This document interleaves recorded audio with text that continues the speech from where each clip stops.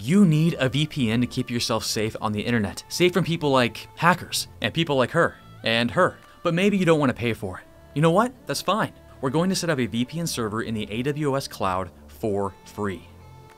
Let's go. Okay, you'll need two things to get started. Number one, cup of coffee. Go brew you some, come back and see me. Number two, you'll need a free AWS account.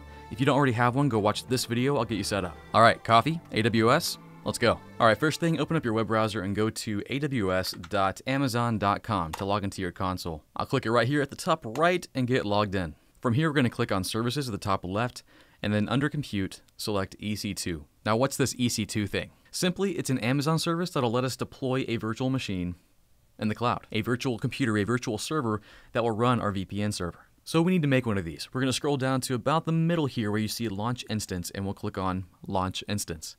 Click the arrow there, and again, click Launch Instance. A lot of clicking here. Now, typically, you would scroll through here and select whatever image you want. They're called AMIs, or Amazon Machine Images. And these are basic. They just have the operating system installed, but we want a bit extra.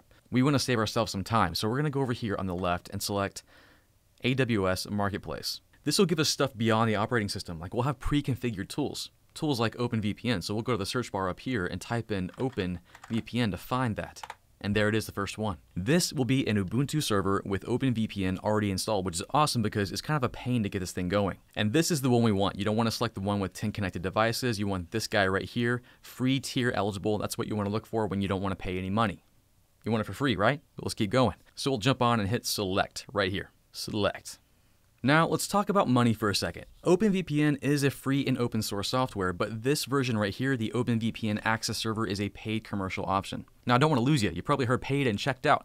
No. This version, your bring your own license version, it gives us 2 clients for free. So you and a buddy can connect to this VPN server for free. No worries. If you need more than that, then this isn't for you. Beyond that, all you have to worry about is the hosting costs for putting this on AWS. And of course, this depends on what size you select. Now, we're going to be selecting a free tier eligible size. So let's go ahead and step forward in time here. I will scroll down and select Continue. And here's where I choose my size. What we want is the general purpose, the T2.micro. You want to look for that free tier eligible little icon there. So once you have that selected, just hit Review and Launch here at the bottom, and then hit Launch once more at the bottom right. Now here you need a key pair. If you don't already have one, make a new one. That's what I'll do right now. I'll change this to Create a New Pair. I'll name it. I'll just say VPN Server. And this is important. You want to download that key pair. Click Download. Now this is your only chance to download that key. Do it right now. We're going to use it when we connect to our VPN server to configure it, so make sure you have it ready. Now we're ready. We're going to click on Launch Instances and let's go. And it's going. Coffee break. So it has started. Let's go ahead and click on this link right here and go watch it come up. So it's still pending. Again, another coffee break. Let's do it. Okay, mine is done. My virtual machine is ready to go. If yours looks like this, it says running, you're ready. What we'll do first is connect to it. So I'll right-click this guy right here and click Connect. This will show you how to connect to your VPN server. We'll go with the standalone SSH option. If you scroll down to the example command, this will work for most people. So go ahead and copy that. And what you'll do next is launch your terminal program on Linux or Mac, or command prompt on Windows, or PowerShell. That's what I'm going to use. So I'll paste that command here in the command line. Now pay attention to this real quick. This command is looking for this file right here, vpnserver.pem.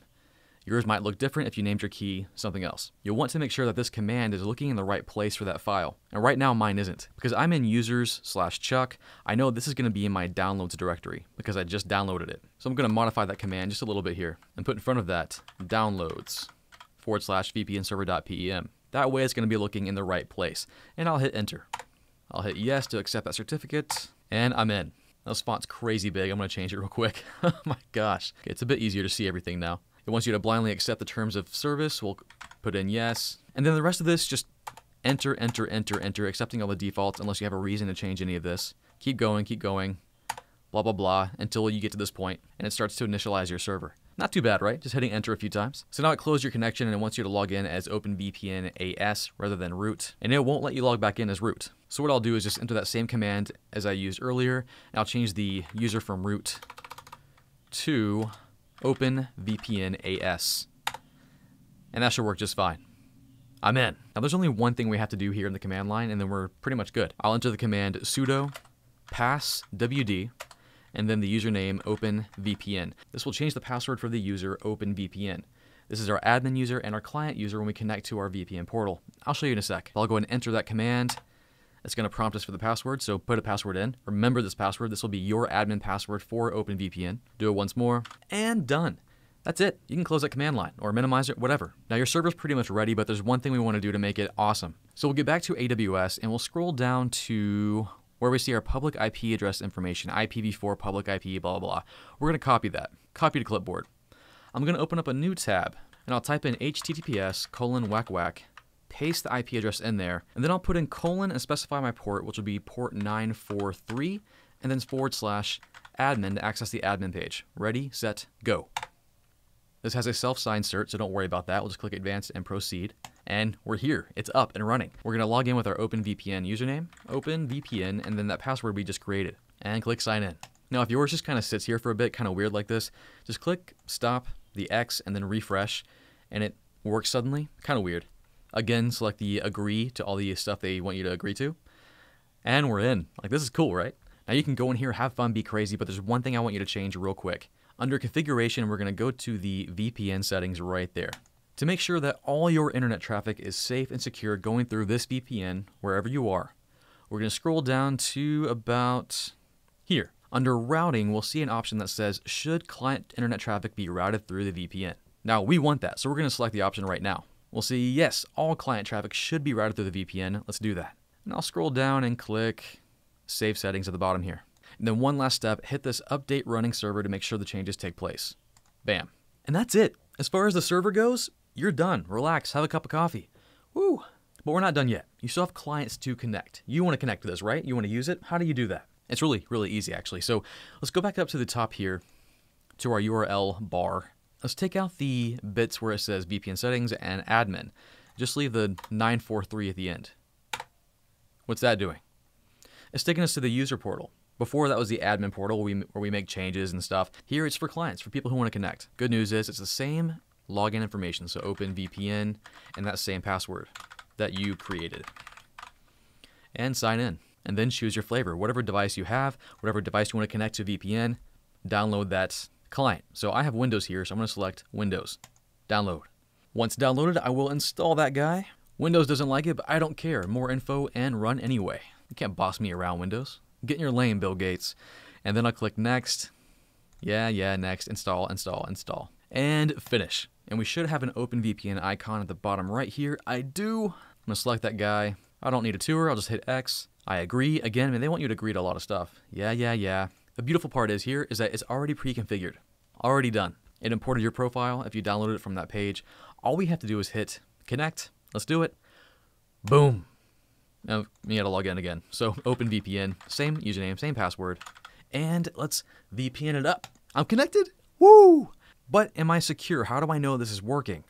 Let's go test it out. We'll open up a new tab in our browser here. We'll go to Google and I'll type in what's my IP and let's see where I'm at. Yes!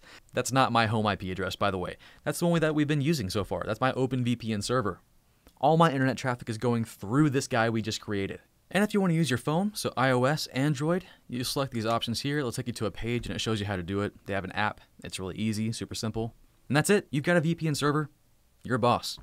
That's pretty cool. So this is doing two amazing things. Your computer, your phone, or whatever you connect to this VPN server. You're getting access to a virtual private cloud in Amazon, or a VPC. When you're working in AWS and you're creating servers and websites and all kinds of stuff, you can have that safely tucked away in a virtual private network or a virtual private cloud. And what we just did here today gives you a secure way to connect to your virtual private cloud in Amazon. You're not accessing public IPs. You're securely accessing your virtual network and you're logging into devices via their private IP addresses. And not only that, because we changed our options, all internet traffic is going through the server, keeping us nice, safe, and encrypted.